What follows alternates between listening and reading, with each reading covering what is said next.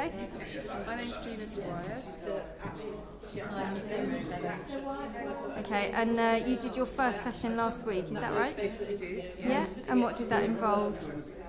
Actually, just one sort of exercises that were on the chairs of general sort of warming up exercises. The circuits, weren't they? Just sort of like about a minute on the exercise bike, a minute on the rowing machine, and a few dumbbell exercises. Dumbbells, weight bearing. Very gentle, very necessary. And why did you come on the course? Well, I was invited by Jenny, who's my cancer nurse, breast nurse specialist. I was diagnosed with breast cancer last September, and I just finished treatment in the end of January.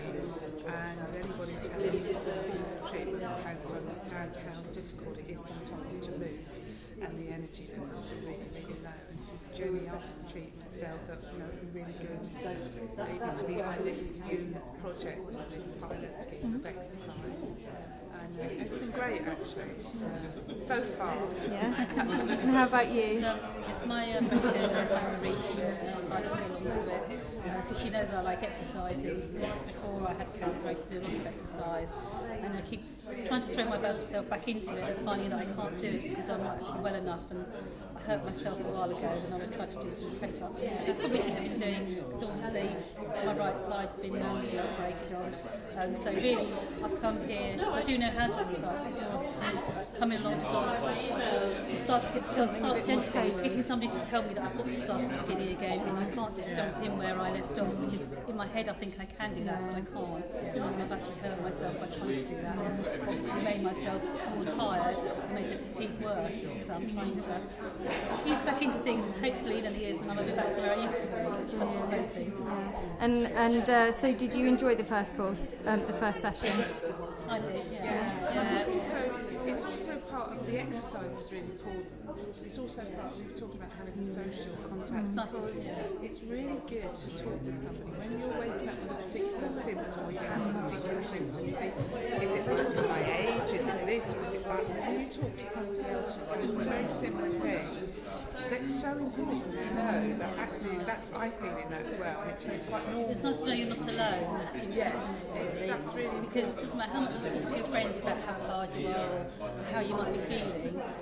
I mean, I think you probably be the same. A lot of my friends say to me, "But you look really well," and yes, I do look really well, but physically, I'm not. You know what I mean? That you can't see it, and I do get very tired, and I can't lift anything too heavy, and various things like that. You know. I think the treatment, particularly if I had radiotherapy, it's one of those silent treatments that you're having. It's not having any effect particularly, but actually it does. And I think that's the fundamental. You can't actually see anything, but you feel it rubbing. You feel so tired. It just wipes you out, doesn't it? And it really does work well. And I think this has been great for me. So yes, the exercise, when my pedometer works, it's brilliant. But the exercise is great. But also exercise with people who you know are going to support you and embrace the whole thing rather than coming through the gym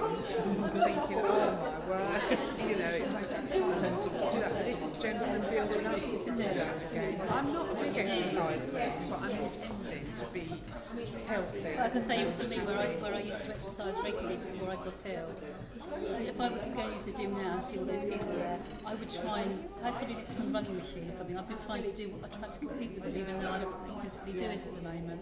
So coming here to start slowly is what I need to build myself back up before I do myself some damage.